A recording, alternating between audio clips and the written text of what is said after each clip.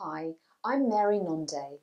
The purpose in creating a vision board is to help you identify what it is that you really want, and then to provide a point of focus to keep you on track until you achieve the desired results.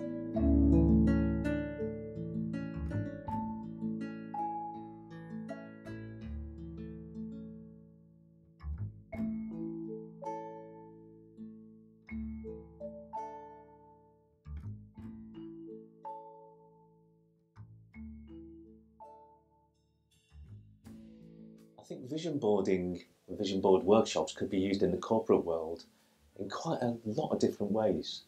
It could really help when you're in a change management process to get people to embed the new way of working, or even when some teams get brought together to do different things. Because the team can then share where they're trying to go in the organisation, what they want to do differently.